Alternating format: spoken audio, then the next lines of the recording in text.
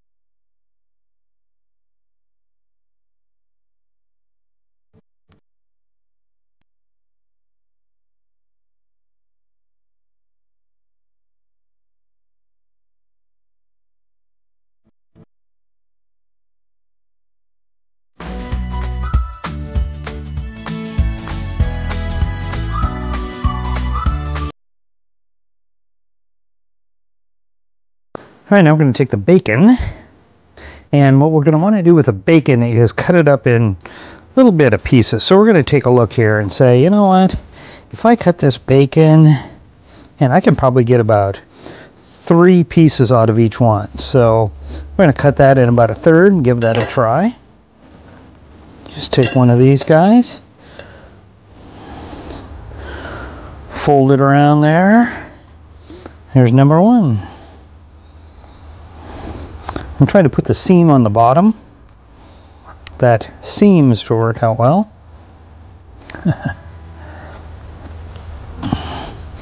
There you go. So we're just going to go over here. I'm going to cut each one of these into roughly 3.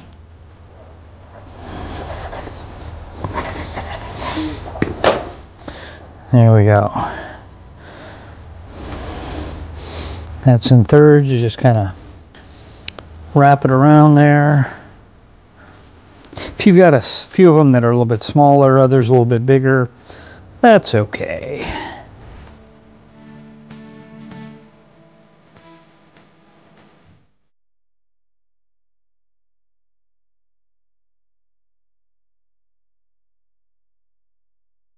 Just going to kind of roll those around. Now what you can do, if your bacon is having a hard time making it all the way around, if you warm up the bacon, just put it in some warm water, that works out well. Makes it a little bit stretchier.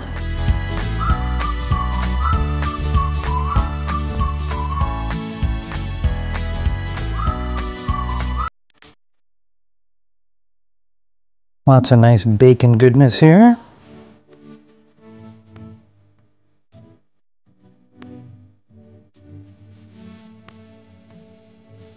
This is pretty easy to do. Pretty quick little appetizer to get ready. Something a little bit different for folks. They probably haven't had this before, so you can introduce them to something new, and as long as you're using bacon, hey, what can go wrong?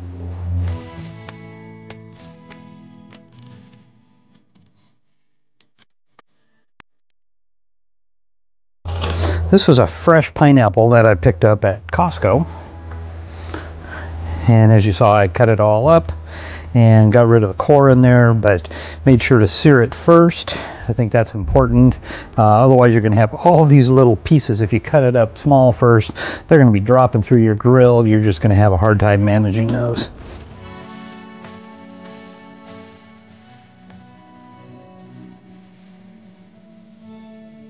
Now you can put some toothpicks through here if you want. Not necessary.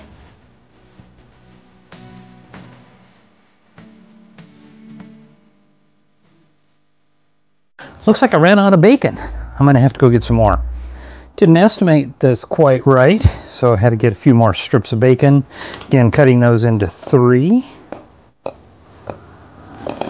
don't use a real thick bacon on this, especially for appetizers. You don't want to have to cook them so long that the whatever's inside, like either this or if you see my other video on bacon wrapped Oreos, you don't want to really cook that terrible long. So in order to cook the bacon, if it's thinner, it goes a little bit quicker. You can serve these hot, or you can decide that you want to let them cool, then warm them back up. You could even serve them cool too. They taste just as good if they're cool or if they're hot.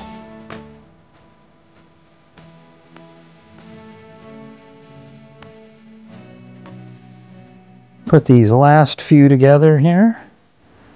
Where am I going to put them? Slide them around. I got one more left. And it looks like we've got some extra. That's good. So these could be ready to go on the smoker. But what we're going to do, just add a little bit more.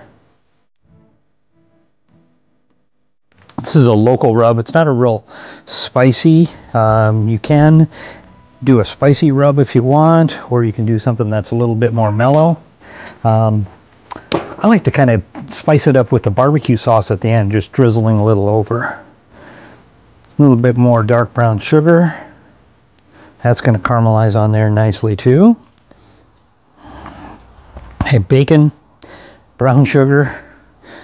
You can't go too bad on this.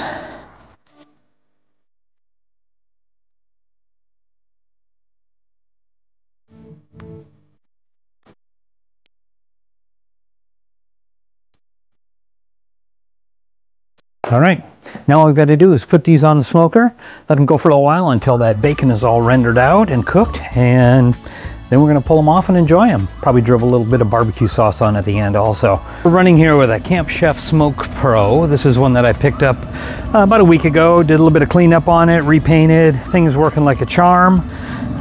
Gonna go find a new home for it, but in the meantime, let's go ahead and use it. Those little pans in there will keep things a little bit clean, but now we're just going to let them mellow out in here for a little while until that bacon is rendered off. I'm going to run it at a low setting for a little while, and that's going to give a little bit more smoke. This has a low and a high smoke setting, so I'm going to run it at that low smoke for a bit, get a little bit of smoky flavor on there, turn it up to about 350 at that point, and that way we can render out the bacon and cook it all, and everything will be great. We'll take it out of there, let them cool down a little bit, drizzle with a little bit of barbecue sauce, a little bit of spicy barbecue sauce. I like to kind of kick it up a little bit, especially with a lot of that sweet from the dark brown sugar, and then also the pineapple inside there. If we just give it a little bit of a kick with some barbecue sauce, can apply as needed for those that don't want it as spicy, and just a nice way to go with that. Makes a wonderful little appetizer, either served warm or served at room temperature. So let's say goodbye to those guys for a little while. We'll see you soon. All right, it's time to check in on these. We got them running about 300 degrees in the smoker, and we should be rendering down that bacon. That looks pretty good. You can see that we threw a little bit of brown sugar on top. That's starting to caramelize nicely as well. And I think we'll just give this a little bit more time. Picked up this Japanese barbecue sauce at Costco. So I'm just going to dribble a little bit of this on. That should give it a nice little, cook that in a little bit. I think that should be nice. Just a few little drops on each one. It's pretty thin. I think it's going to be a nice little addition there.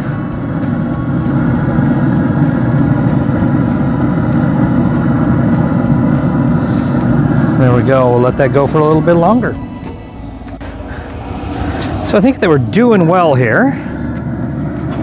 But what I'm going to do for this last part, pull this little bottom pan away, and we're just going to put this grill rack right on here. I think we need a little bit more to cook the bacon on the bottom.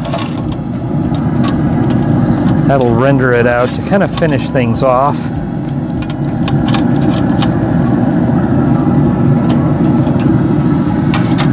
There we go. So those pans go away. We're going to leave this rocking around 300 degrees and finish them off. There, that is coming along very nicely. Starting to get a little bit of rain here, but that's okay. These are doing well. Close them up. They're just going to need a couple minutes, and we'll be able to take those off and plate them. All right, these are finished, ready to go. We're going to take them off here. This is our bacon wrapped pineapple. Again, this is about 1/3 of a strip of bacon. And we cut the pineapple into rounds, charred it on the gas grill with a little bit of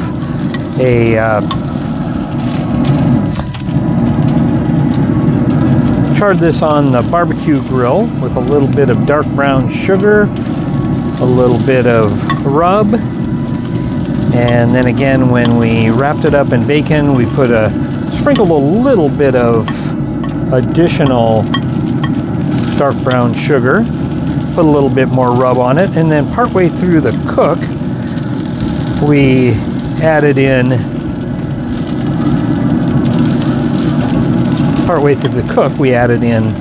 a little bit more barbecue sauce, and this was a Japanese barbecue sauce that I picked up from Costco. They were doing some sampling and it tasted pretty darn good. So you can see we've got a nice little bunch going here. There, that looks pretty good. So there's the barbecue sauce that we put in here, the original Japanese barbecue sauce. I think this tasted pretty good. We're going to just drizzle a little bit more over the top. Now, I'm not going to try these right now because we did just bring them off at 350 degrees with some pretty hot bacon, so we're going to give them a few minutes to kind of cool down a little bit before we give it a try.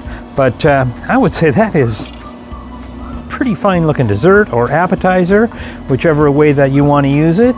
Okay, look at these little guys. Time to dig in.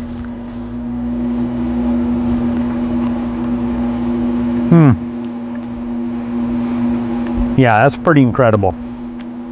That's got a great flavor profile to it, a little bit of barbecue, the sweet, the bacon on there. Yeah, that works. You may or may not like this, but it's fun to do something just a little bit different on the grill. So we got the bacon wrapped pineapple. Give it a try, see what you think. This has been a hit for us. Hey, make sure that you're not spending all your time on YouTube just watching some guy in the rain in the Pacific Northwest making some bacon wrapped pineapple so you can think he's still in Hawaii.